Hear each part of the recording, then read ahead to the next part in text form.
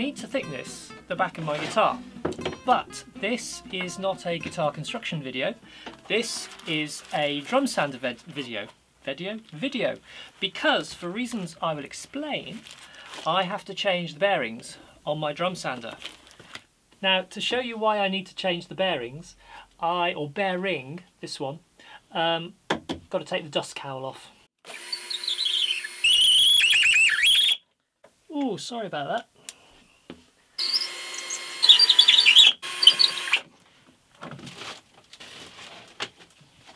If we look at the drum, we can see what's going on. The problem I was getting is I was getting a very slight, let's call it vibration. As I was pushing the work through, I could feel that the drum was only contacting at one point during its rotation.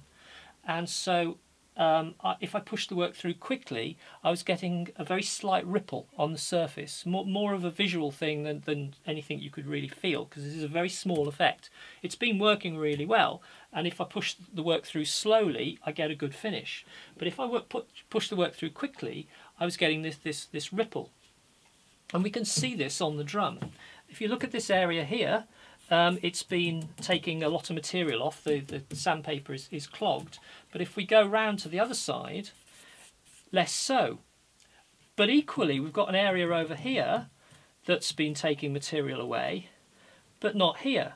Now, the immediate thought is, well, this must correspond to one of the discs underneath, but actually it's wider than a single disc. And I think what we're seeing here is an inconsistency of this offset, and I think it's all down to this bearing, because what I think is happening here, if you saw the original construction videos for this, I was getting a rumbling from this this bearing, a sort of a crunching sound. It didn't sound good at all, but I packed it with grease and it seemed to go away. And also it was getting hot, and the grease helped with that. But I think what is happening here is, I think we've got a broken ball or roller or whatever it is in this bearing, and it's the bearing isn't being properly supported, and sometimes the ball's to the one side and some to the other. So sometimes this whole thing is offset very slightly in one direction, and sometimes it's offset in another direction. So yes, you could say that I'm getting variations in the discs, but I would counter that by saying, but I cannot see that. This, when you put the straight edge on the drum, it looks absolutely consistent all the way round. You can't see any little bulges or anything. So I can't rule out microscopic variation in the drum, but to me this looks more of a sort of a macro effect, where the whole shaft is moving slightly, because clearly we've got a whole area here which is contacting more than this area here on the other side of the drum. This shows a drum that's moved sideways, and I can't explain that looking at individual discs of plywood, because they're all going to be in random orientations. You're not going to get a whole group of them moving to one side. I think that's extremely unlikely. I think far more likely is there is small, and we're talking tiny little margins here, just small variations in the centering of this bearing, due to the fact that we haven't got a complete set of balls or rollers or whatever it is inside this bearing. So the bearing is moving backwards and forwards. Sometimes it's that way, sometimes it's that way, and I think what we're seeing here is a lack of consistency in this effect. That on another day it was this part of the drum that was proud, and this was pushed further back. So I hope that makes sense. I'm hoping that by putting a new bearing in here, all of this will go away. I will have to true the drum up, of course, because the chances of me getting this back in exactly the same place as I started are slim. More on that in a second. So here's the bearing. And first thing, perhaps, because I've turned the drum sander around, my floor isn't even, so the drum sander's now rocking. As long as I have it parallel to the axis of my conservatory, I'm fine, but at 45 degrees it does this. Oh well.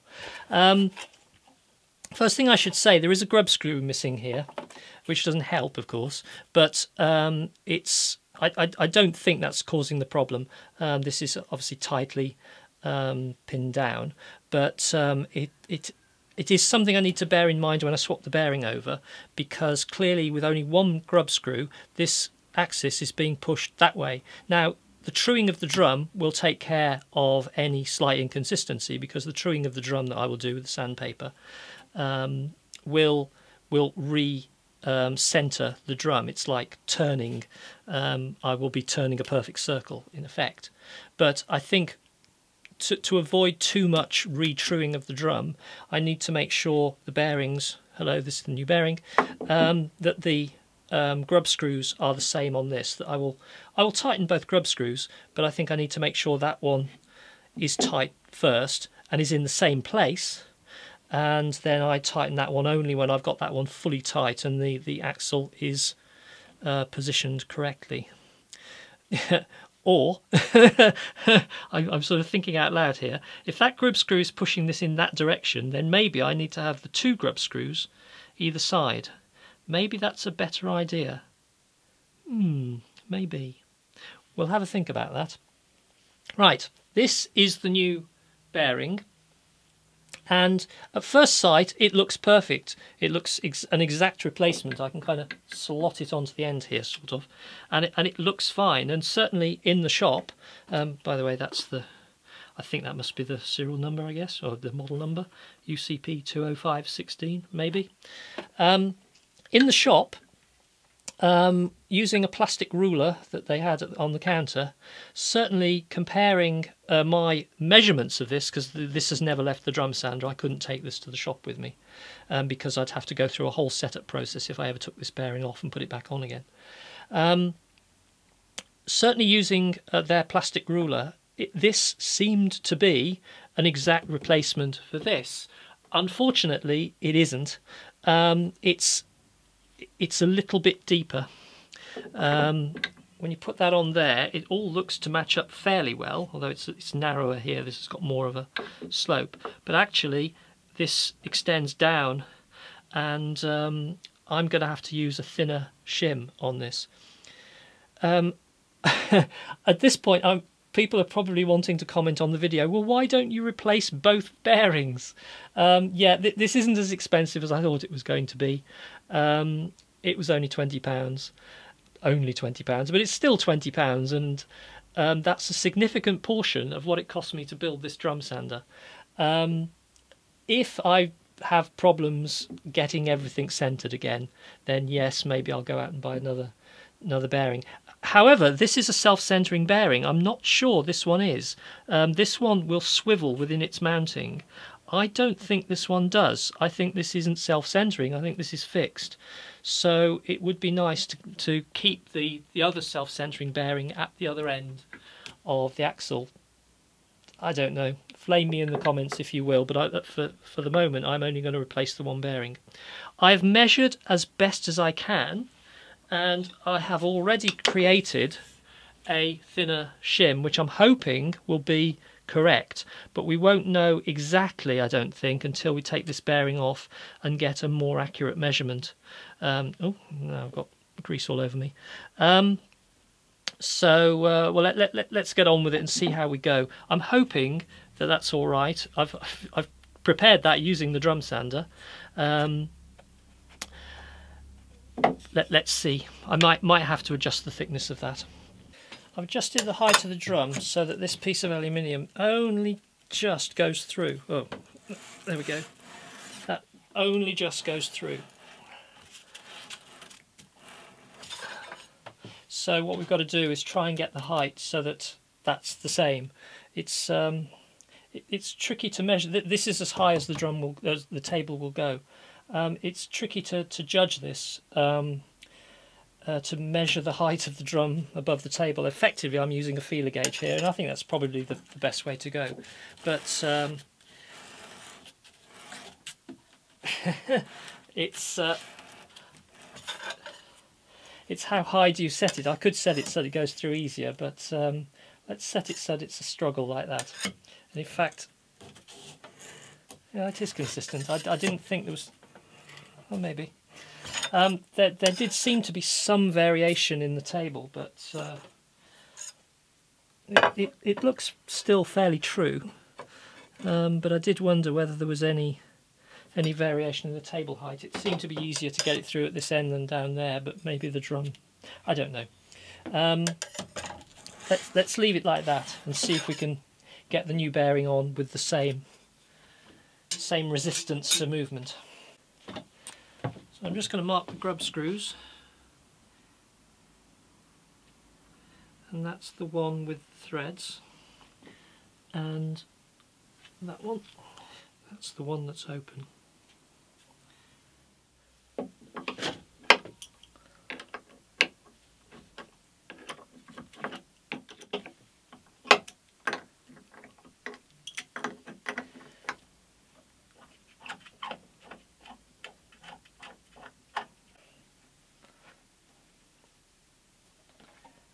And the washer seems to be attached to the wood underneath, so actually that's probably a good thing. The washer's fixed there.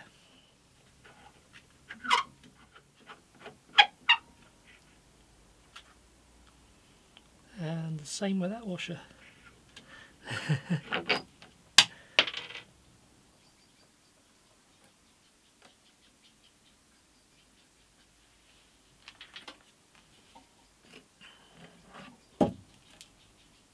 Going to stay?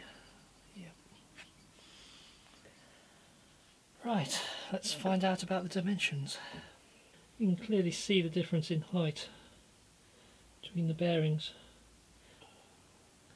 With the old shim in place on the old bearing, you've got 27.2. You've got to kind of find the minimum position really.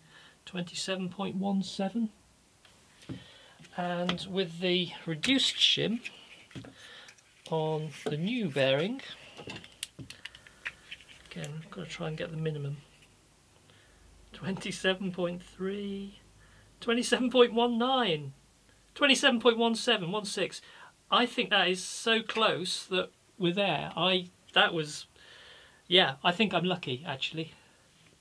I'll just transfer the positions of the holes across from one shim to the other.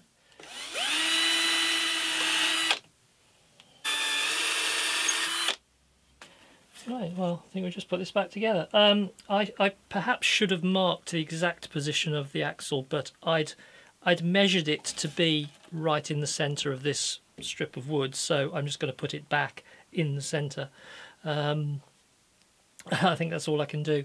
I might have missed a trick there, just making sure it was absolutely centred, but I believe it was.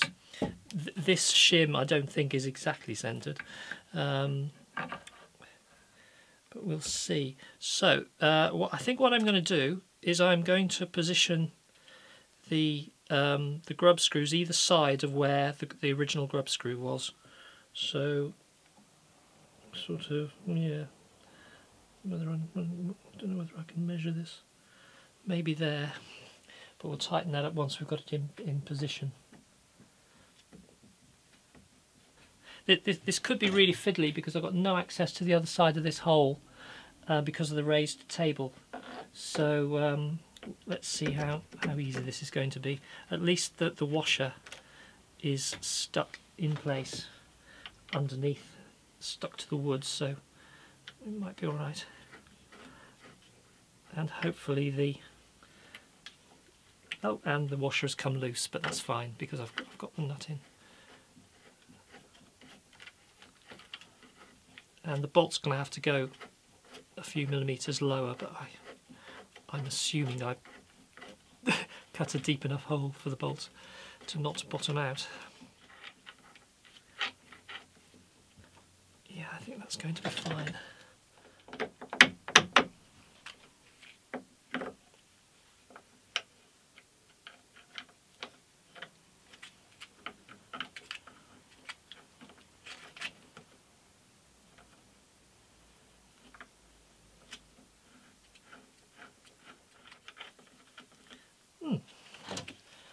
A lot easier than I thought it was going to be.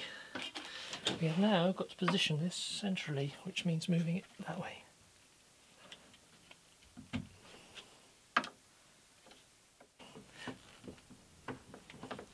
bearing actually might be slightly wider than the old bearing. Yeah. That's going to cause trouble. I don't know whether the dust cowl is going to fit over this. The bearing is slightly wider this way.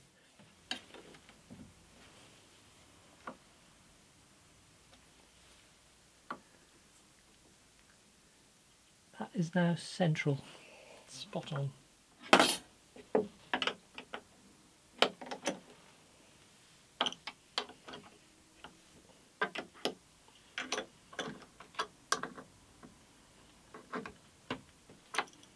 As I hinted earlier, if I was to line the grub screws up as I had them before, they'd be like that. And then I can tighten this one. But then what do I do with this one? If I then tighten it, it will push the axle slightly this way. Or will it? I think what I'm going to do is I'm going to have them positioned either side of where the single grub screw was before. And I'm going to try to tighten them evenly. Although this is awkward because, let's just wait until I've got a little bit of interference. There isn't really enough clearance for the Allen key, so that I think is just touching the axle.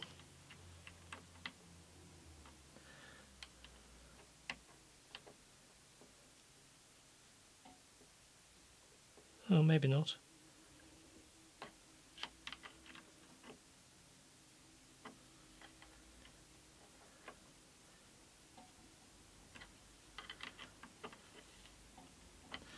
Hopefully that has the whole thing centered and it's lined up exactly as it was before.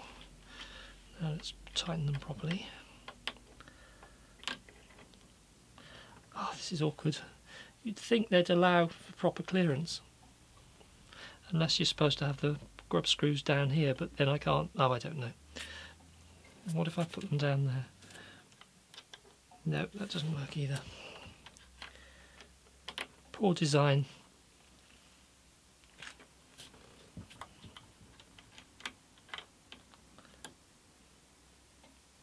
Hopefully I've tightened those evenly and that the axle is still in exactly the same relative position as it was before. Let's see what sort of height we've got. That feels exactly as it was before, so that is really good news. That appears to be the right height. So I think, well, I might have trouble putting the dust hood on, but I think what I might do before I change the sandpaper and re-level the drum, I might just try just to see whether it works still, whether it's still giving a similar result, still getting the vibration. We'll just try it like that. As I suspected, I've got to take a little bit off the dust hood.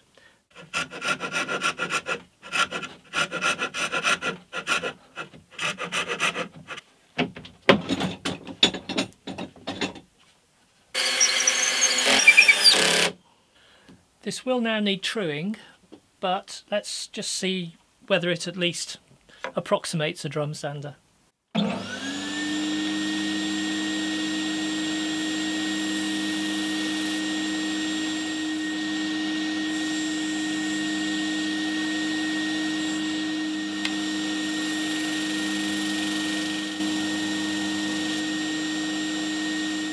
Well, considering I was expecting the problem to initially get much worse due to the need to true the drum, that's remarkably good. There did seem to be some vibration, but I'm still able to get very good results.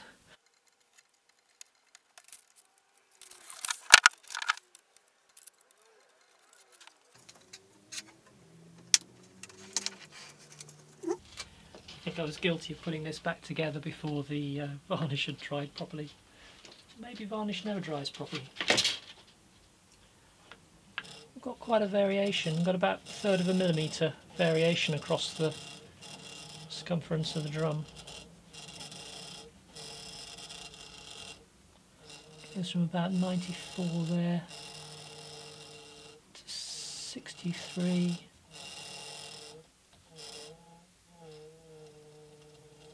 3, so about 1/3 of a millimetre, 0.3 of a millimetre. The problem is less at the edges. It's only about half, which implies that the shaft has bent, maybe, but I'm struggling to explain why this has happened. Incidentally, it's also the same at the other end. This is how I true the drum. Ordinary piece of MDF with a piece of, I think that's 80 grit, it might be 60 grit, but it's quite coarse.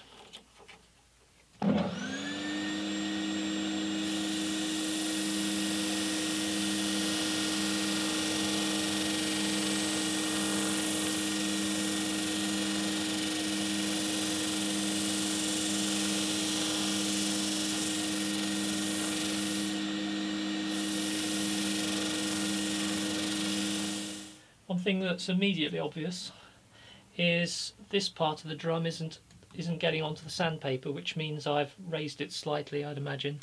But the truing process will take care of that as well, so we'll just carry on going.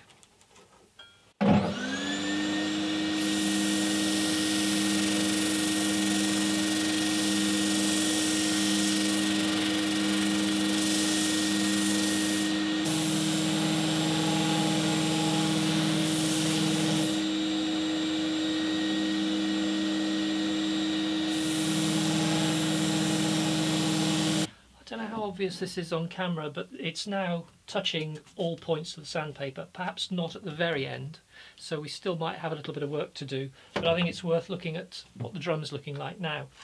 The sound has changed quite a lot. It sounds smoother.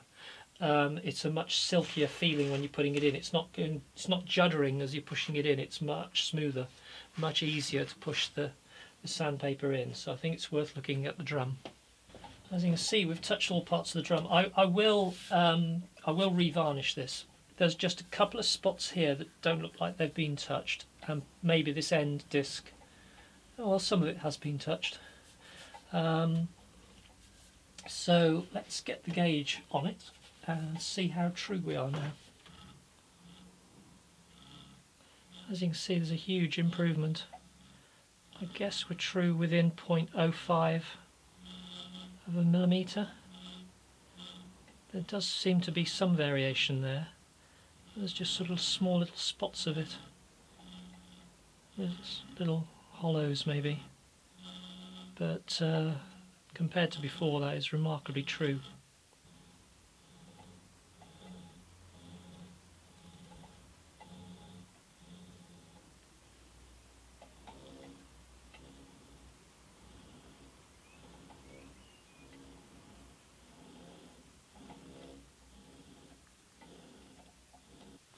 I've covered this in other videos, but the taper here on the end of the paper, this is just ordinary paper-backed paper. That length there, up to the tip which I've cut off, that length is the circumference of the drum. And we're just going to clip it in here.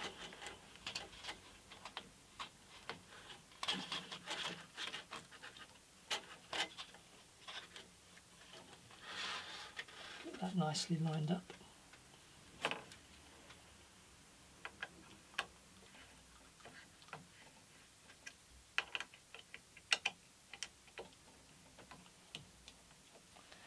And I've just remembered that this usually shreds my hands, so I'm just going to put my gloves on.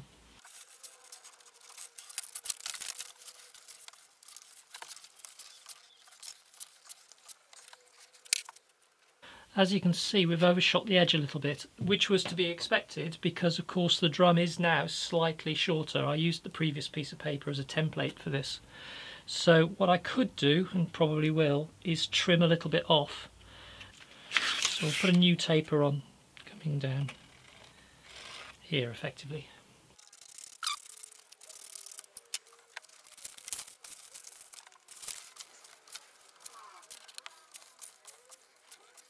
I only have 2 clamps at the other end, but this end I have 4 clamps, and the reason is that you never quite know where the end is going to finish. The reason I've got 2 at the other end, I only really need 1, is to keep the balance correct, and I've got 4 here so that they're balanced across the drum. So I'm just going to cut the end off there, and hopefully we can get this in without slackening off the belt. Loosen it right off.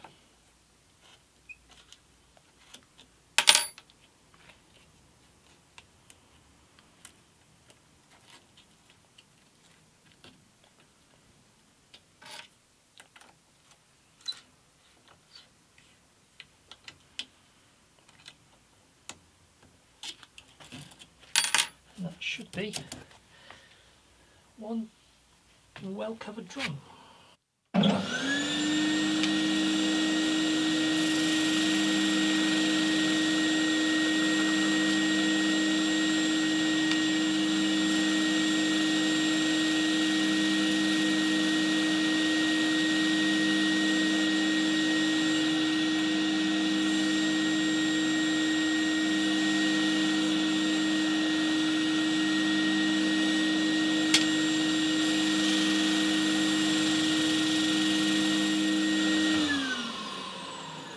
That was a job worth doing. I'm getting nice, smooth, consistent results. No wobbles, no vibration. It's all lovely and smooth. So I'm all set now to do the back and sides of my guitar and hopefully get a high quality finish. And I guess that'll be the next video. I might do more inlaying, but yeah, we'll see you in the next one. Don't forget to like, subscribe, comment, share, hit the notify button, do all those usual things, and we'll see you later. Bye!